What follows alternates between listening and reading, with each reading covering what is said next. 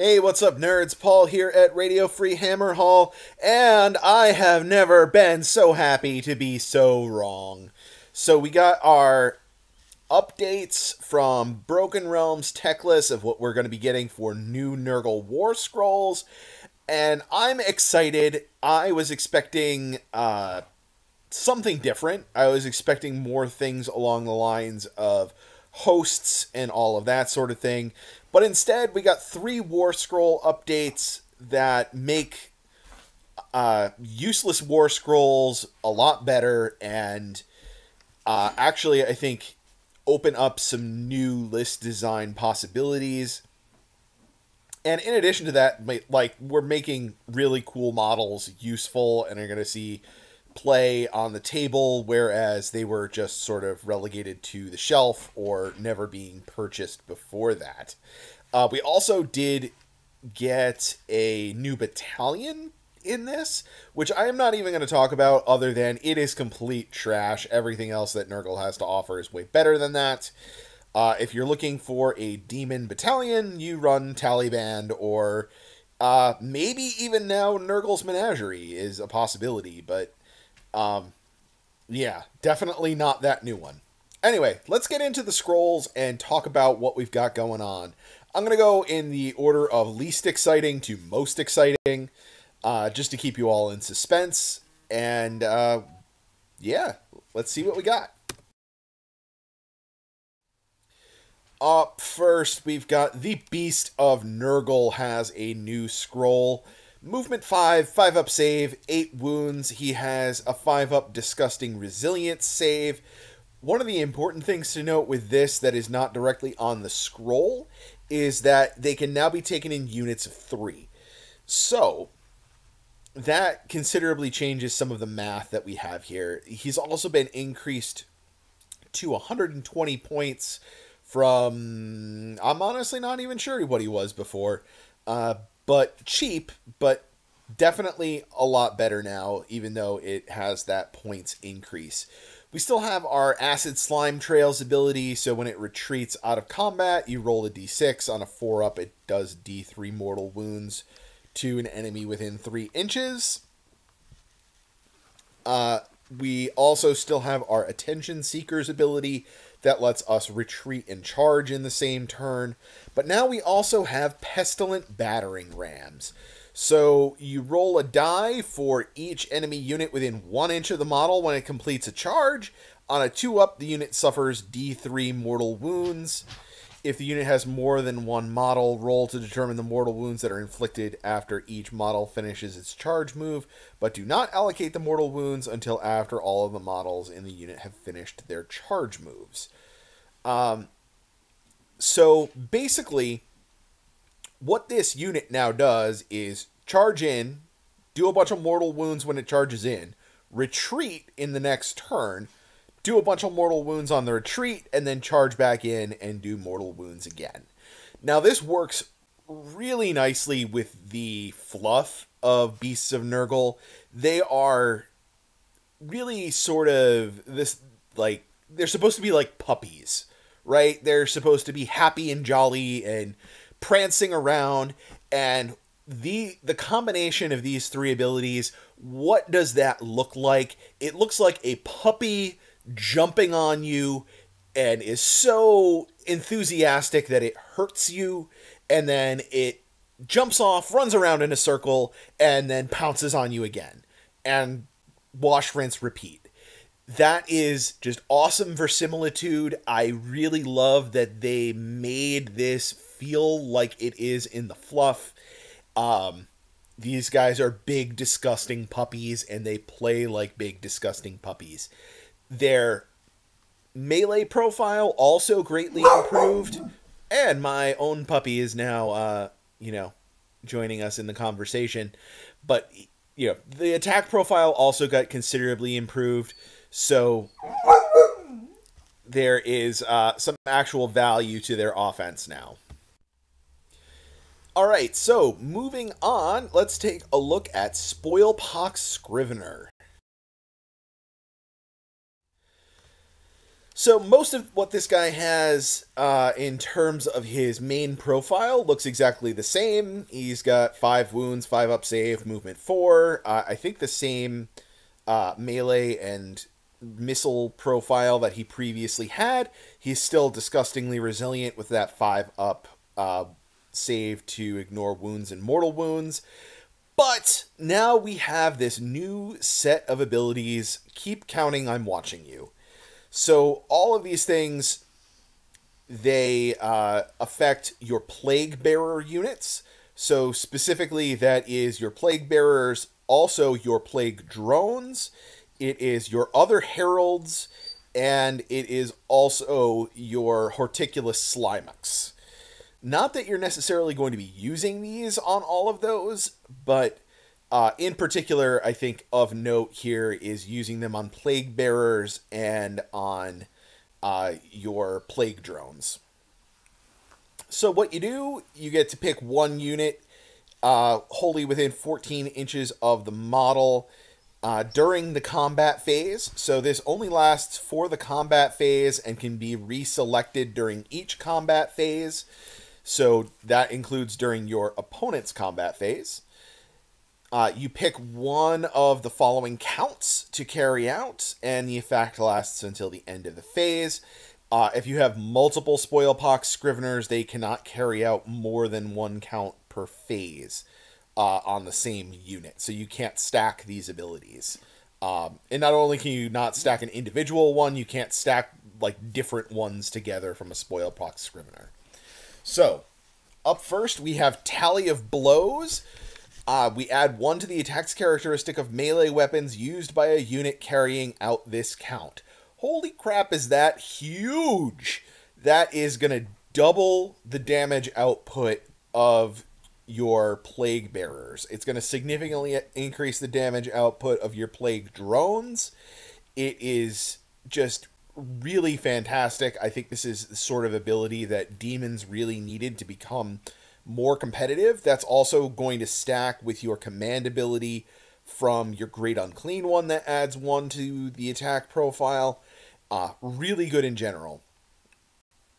Studied Lacerations, you improve the rend characteristic of melee weapons used by that unit by 1.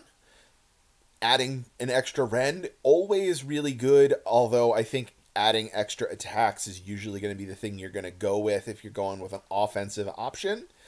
And then Recorded Stamina, add 1 to save rolls for attacks that target the unit carrying out this count. So this brings your Plague Bearers and your Plague Drones to a 4-up save, and then their 5-up Disgusting Resilience, which is incredibly powerful. That makes already sticky units even more defensive.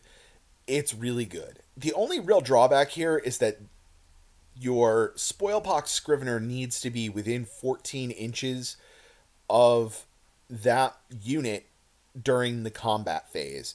So these guys have to follow up really close behind. This is not a hero phase activation, so you can't activate these guys and have the unit run away with your Scrivener somewhere in the backfield. He's going to keep pace reasonably with everything else in order to keep these buffs going.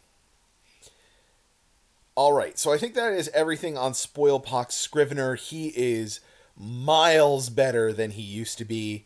He's up to 140 points now, but I think he is worth every point in there with all of these abilities. But the real gem in the bunch is Sloppity Bilepiper. So, we have same basic profile, 4-inch move, 5-up save, 5 wounds, Disgusting Resilience. Has an okay attack profile, nothing really super exciting, fairly standard hero stuff. He has the Disease of Mirth, so he adds 1 to the bravery characteristic of friendly Nurgle demons while they're wholly within 14 inches of him. And then he has the Jolly Gut Pipes. So this is similar to the tallies that you have from Spoilpox Scrivener. Same general rules. You pick one unit, and The effect lasts until the end of the combat phase. A unit can't be affected by 2 or more of the same things. Now, this is interesting. Oh, there it is.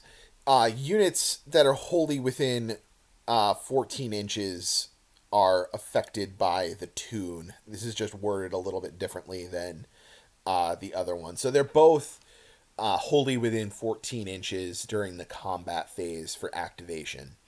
The names on this are absolutely fantastic, and I cannot wait to use them in a game. The important thing to note here is that although Spoilpox Scrivener is specific to Plague Bearers, this guy affects all Nurgle demons. So that affects all of the things that you ordinarily think of as demons, and it also catches your Harbinger of Decay, it gets your Puscoil Blight Lords, your Lord of Afflictions, a Nurgle marked Chaos Lord on Demonic Mount. I'm sure I'm missing something somewhere in there, but you know, we also get these incidental buffs coming out here for other things that happen to be Nurgle demons. As we see as we work through this, there's actually some interesting utility to that. So our first ability is A Stabbing We Will Go. Add 1 to the attack's characteristic of melee weapons used by friendly Nurgle demons wholly within 14 inches of any Sloppity Bile Piper playing this tune. This is also slightly different from the Spoilpox Scrivener, that this isn't targeting one specific model. This is all units wholly within 14 inches of him. So that's a lot more powerful. It's not necessarily going to always just be more than one unit, but, you know, it's more of like a static bubble that this creates. And definitely worth noting here that Sloppity Bile Piper and Spoilpox Scrivener both have these +1 attack abilities. And although you can't use more than one Sloppity Bile Piper and stack it up, you can use a Spoilpox Scrivener and a Sloppity Bile Piper to get 2 extra attacks. And then a 3rd extra attack from your Great Unclean One. Do you see where we're going here with Nurgle Demon list building? Lots of buff stacking. Alright, our next ability is absolutely fantastic. Early one evening, my pustule was seeping.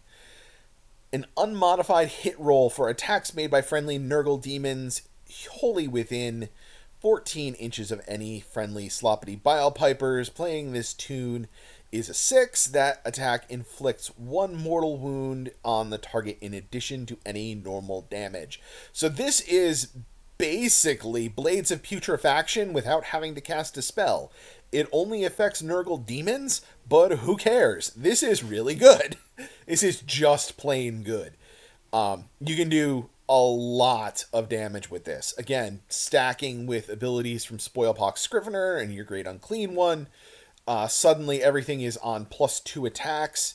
So let's say you've got 10 Plague Bearers that are throwing attacks that are buffed up, so that's 30 attacks. That's going to be 5 mortal wounds, which then you do in addition to your normal damage. Like, that is just so good. Alright, and then finally, My Love is Like a Ripe, Ripe Fart. This is absolutely my favorite name of any ability in the history of Age of Sigmar. This is so fantastic. I cannot wait to fart on my enemies. So enemy models within 3 inches of friendly Nurgle demon units that are wholly within 14 inches of Floppy Bile Pipers playing this tune cannot finish pile-in moves closer to a model from that unit than they were at the start of the move. So it's not that they can't pile in, it's just that they can't pile in toward a unit that has farted. That is really strong. In many cases, it effectively makes it so that that unit can't pile in at all. So really, what does this do for us? It really, with those incidental demon heroes, this becomes very powerful. because you can just go take your Lord of Afflictions, tag the corner of a unit, fart on them, and now they're taken out of commission, can't be piled in, and your Lord of Afflictions is nice and safe. Same with your Harbinger of Decay. So it adds a lot of utility there, and a 14-inch bubble is pretty big on the battlefield. I could definitely see people playing with multiple Sloppity Bile Pipers. They're real good. I love it. This is like an A+ on rewriting a scroll and creating rules for a model that feel like they go with the model. It's awesome rules on an awesome model. I'm saying the same sorts of things over and over again. But this is absolutely amazing. I think this is going to open up a lot of possibilities for new list building. I think it's going to take the Taliban into a new realm of competitiveness. It's going to be absolutely fantastic for Thricefold Befoulment. I think Nurgle really got a big step up with this. Now, this does nothing for the Blight King spam lists, but those don't need help. It was the rest of the Nurgle faction that really needed help, and that's what we got with these 3 new Warscrolls. I'm really happy about it. I love this. I'm sure I'll be doing more videos in the near future about list building with these guys, but man, am I excited. Time to run out and buy more Sloppity Bile Pipers and Spoilpox Scriveners, because they're awesome. Anyway, guys, I will talk to you all later. Don't forget to like and subscribe. Hit us up on Patreon. Hit us up on Facebook and Twitter. All are greatly appreciated. Thank you for watching, as always, and I will talk to you all later.